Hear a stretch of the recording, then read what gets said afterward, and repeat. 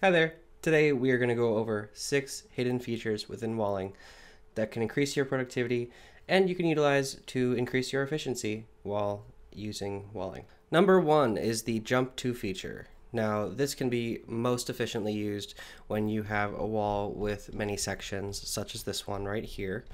There is a Jump To button right at the top here that you can then click which section you'd like to go to. So if you want to go to ideas, you can just click it right there. You can also rearrange sections in the Jump To panel as well, just by clicking on these little 6 dots right here and dragging. This is just a faster way to reorganize your sections really easily. This can be much faster than the traditional way of grabbing them by the node and then dragging them below and around as you'd like. You can also collapse all of your sections with the Collapse All feature. And as you can see here, there's actually a keyboard shortcut for it, so you just do Control-Shift-K and it will minimize all of your sections. Number 2 is comments. Now you can put comments basically on anything within a brick. As you can see, if you go into the options panel for a specific brick, the comments ability is not actually there, but rather in the specific blocks of the brick. So if you go into, say, this paragraph right here and hit add comment, you can add your comment right here and you're done. You can also tag people specifically. This just makes it a lot easier for you to communicate to your team what you're specifically talking about, what you want to discuss. You can also easily hide comments just by hitting hide comments, and that way it's a little bit more cleaner. So when you're going about and you see that you have comments, you can just click it open and there they are, and then you can hide them again. Number 3 is editing your bookmarks. So that can be done on all bookmark links and embed links that you put into Walling.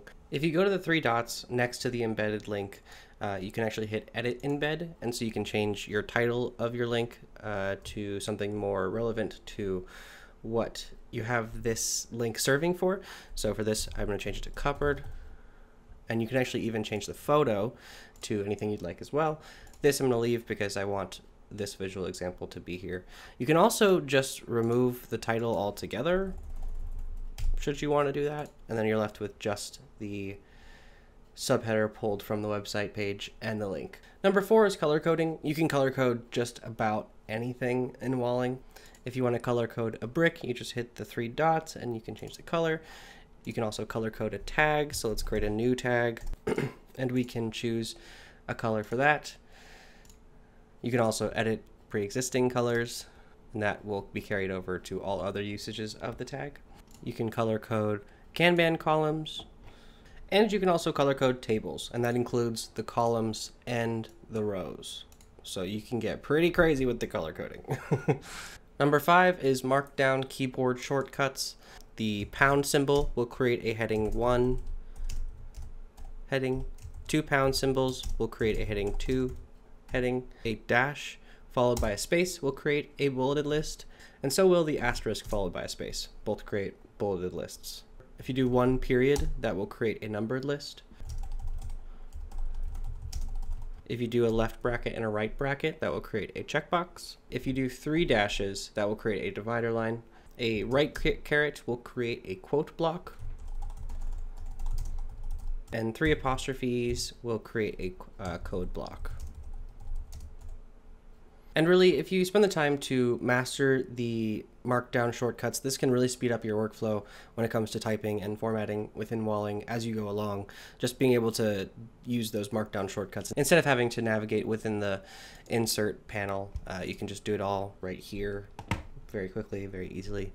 And lastly, number 6 is checklist item notes. To add a checklist item note, all you have to do is just navigate to your checklist item, and then you hit Shift Enter, and then you can add your note here. And this can be very useful to segment your main idea and main point of the checklist item and the sort of secondary notes that go along with it. And that's it. I hope that some of these hidden features will help you in your productivity with Walling. Have a good one.